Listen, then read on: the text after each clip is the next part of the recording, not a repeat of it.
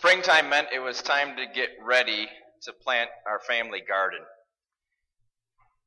In the first house that we grew up in, there was the section in the back of the backyard there where every spring Dad would get out the rototiller and till up that corner of that backyard to get it ready to plant. We also had some garden plots where my grandfather lived too as well. We'd haul that rototiller in the back of our car and start tilling up a plot for us and for Grandpa and for our aunt and uncle. I think my parents enjoyed gardening. They would plan it. This would be a row of this would be a row of this, it'd be this far apart. And when I got a little bit older and I could help plant, they'd put stakes in with a wire or string on the other so that the row would stay straight. And I don't remember all of the details, but I think I remember eventually they let me kind of furrow in after the seeds were planted, and like all good fathers, they let you do it, and then when you're not looking, they come back and straighten it out a little bit, and they get the garden the way that they want. Most of the time, I think we just used seeds from the store and just planted them in there. Maybe we kept a few. We didn't know we were doing organic gardening, but we were using seeds from last year. But when you put the seed in the ground, it's really all a matter of faith, isn't it? They spent so much time in that package, and what happened? Nothing. And yet you put the seed in the ground and you don't really do anything. Well, you water it maybe a little bit, but once you put it in, it's out of your hands, isn't it? I think that's why Jesus liked using this picture about his kingdom and the work of ruling in the hearts of people. He often used this picture of seed in a ground to let us know in our rational, concrete human minds what it's like in the work of his kingdom. It's like putting seed in the ground. And that it takes a little bit of faith. My parents' gardens, as I remember them, they were, for the most part, I would say, successes. They grew well. They tended them. Mine, not so much always. Mildly successful, bordering on somewhat failure, I think would be a good way. But no matter whether you've had gardens that were successful or somewhat failures or complete failures, we know what it's like to put seed in the ground on faith. The power really isn't in your hands anymore. It's in God's and the seeds.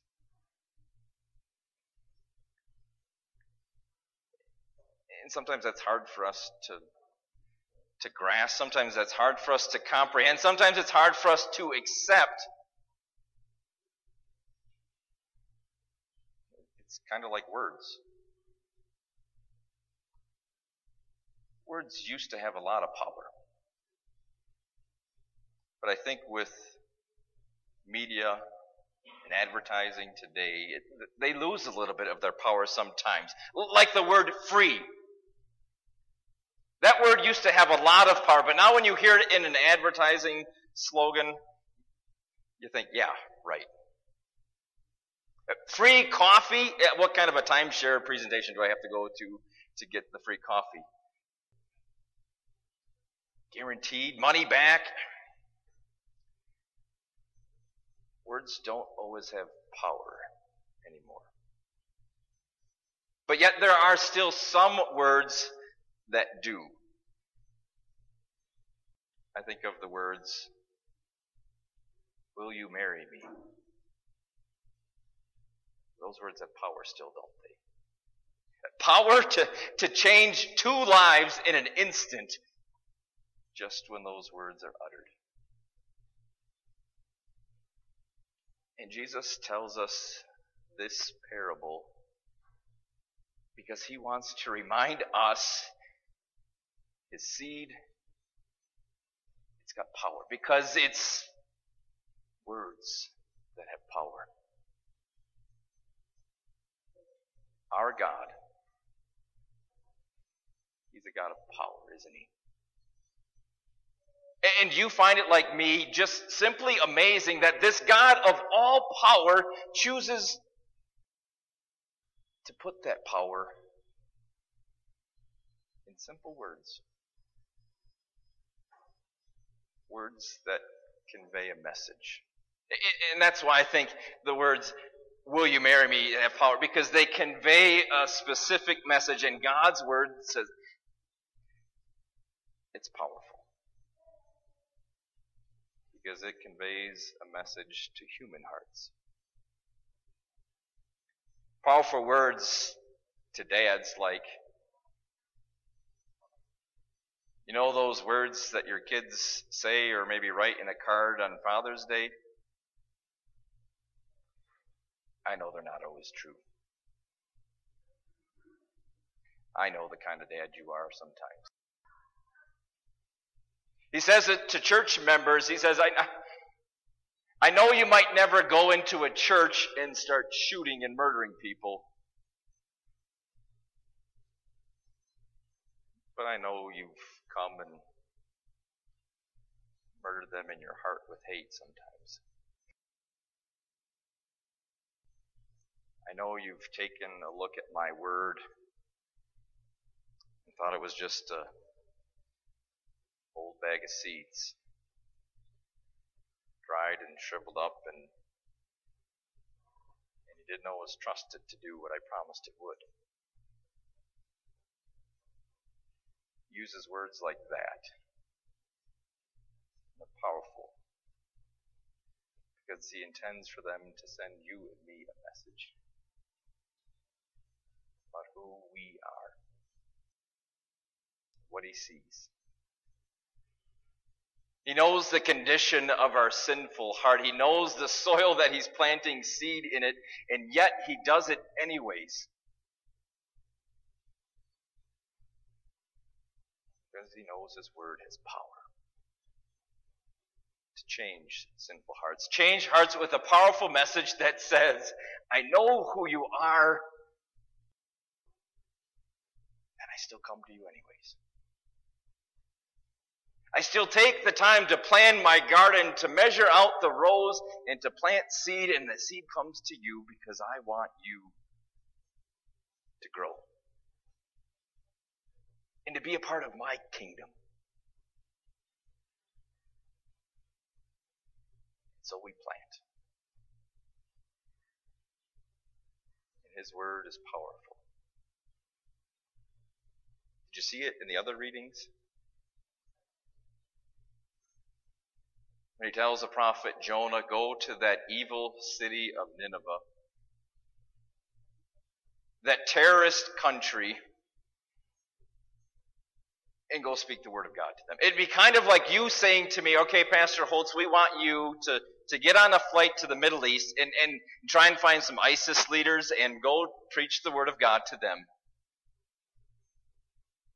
I think I'd be tempted to do what Jonah did. Get on a flight from Denver and not go to the Middle East, but fly somewhere to Alaska or something like that. Yeah, I don't think your word's powerful enough, God, to... And yet, the missionary goes, and the word is planted, and that evil terrorist nation repents.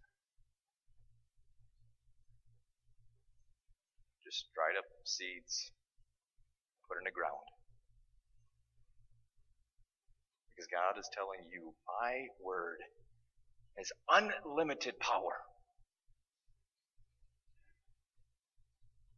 And I planted in you, and I want you to plant it in others.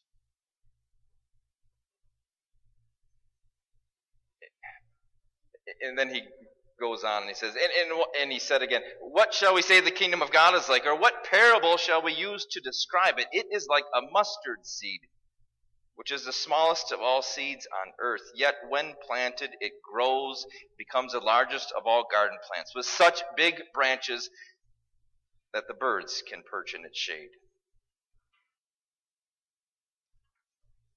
I came across something in National Geographic on their website that they think they've discovered the largest tree in the world.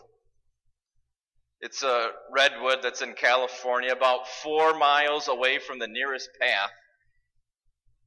It was 379 feet tall.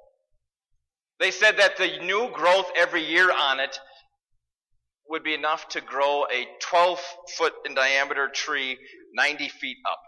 Every year, that's how much it grows. They've estimated that if you would cut it up in planks and lay them end to end, the planks would stretch 100 miles. And the amazing thing is the seed of the redwood. If you wanted to have an ounce of the seeds, it would contain 7,000 seeds. Itty bitty seed. Big tree. He says, that's what my kingdom is like. When I plant the word, when you plant the word for me, it's got power, and it's got power because it has unlimited potential. He spoke these parables to his disciples.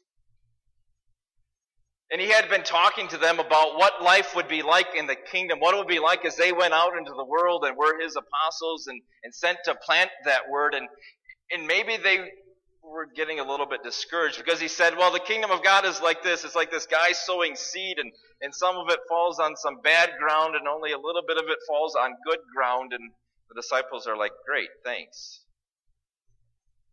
He says, oh, it's kind of like, well, like you go planting and you're sowing seeds, and all of a sudden the seeds, they sprout, but then along with them come weeds, and it's not going to be easy. Great. Thanks for the morale booster, Jesus. Working in your kingdom sounds like fun. And then he tells them these two parables. My word has unlimited power. It has unlimited potential. See this little seed? My kingdom will be massive. And it started with 12 guys. They had seed. It started in a little place in the Middle East. And it has spread its branches and reaches Greeley, Colorado. Our national church body started with just a handful of pastors in Milwaukee, Wisconsin. And it has grown. This congregation started with just a handful, 5 family members. He says, my word has unlimited potential. For a congregation, for an individual's heart, because my word has power. And so then we repent. Of the times we act like Jonah and think that God's word is just a shriveled up bag of seeds. And it can't do much. We look at the people of Nineveh. We look at the people Paul talked about in Colossae. He says, your faith is growing, and people around the world know it, and people around the world are believing this and producing fruits of faith. So when I doubt, when I wonder, when I see the seed on the path that's getting eaten up by the birds, and remember its power and potential. For a heart like mine, for hearts like yours, for hearts of people that you know that you want the seed to grow.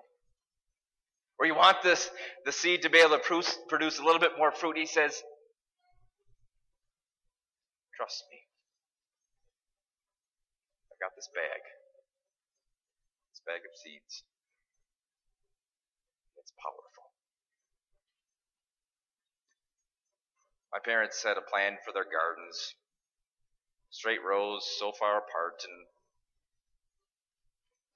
with their planning, with their efforts, grew. Produced a crop of fruits, vegetables. Your Heavenly Father has said, come with me. I'm planting a garden. I want you to plant the seeds. Oh, I know you won't do it so well. I know sometimes you won't always do it perfectly. I know it always won't be a success in your eyes. He says the day is coming when it's harvest time. And you'll see just how big my garden has grown to include you and many others. Until that day comes, God promises to give you His word with power. Amen.